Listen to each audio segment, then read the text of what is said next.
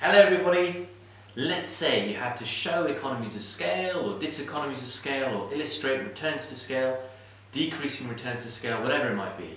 How would you actually go about doing it? Well, you would use this diagram. Alright, let's get started. To show economies of scale and returns to scale, we need the long run average cost diagram. So that is going to be what's at the core of this diagram. So long run average costs, we are working with costs. It's costs on the y-axis. So label that first, and quantity or output on the x-axis. Then we draw our long run average cost. So draw this nice and big, a little kind of bucket diagram like that, and label it straight away. Long run average cost. Don't forget to do that. Right, the easy way of drawing this diagram is then splitting the curve up into 3 different sections. Alright, so let's do that now. We have the section where the curve is decreasing. You have the section where the curve is increasing.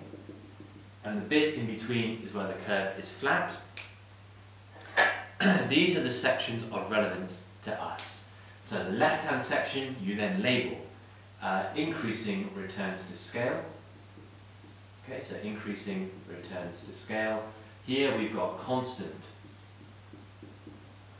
returns to scale, and here we've got decreasing returns to scale. Okay, so you label those 3 things. So we've done that. Returns to scale have been shown. The decreasing part of the long run average cost curve, increasing returns to scale, yes, but why? Because there are economies of scale. So you can also label that. So we can say economies of scale, and we can say diseconomies of scale over here. Alright, if you want to be really pedantic, you can say this entire area where the curve is downward sloping is economies of scale. So you might want to do a little arrow and say, look, where this curve is decreasing, that's economies of scale. Where this curve is increasing, that's diseconomies of scale. You might want to do something like that. But also what's worth putting on this diagram is the minimum efficient scale of production. And that occurs as soon as the long run average cost curve stops decreasing. So we can label that Q1, and that is our MES point. So I've seen a question like this come up before in the exam.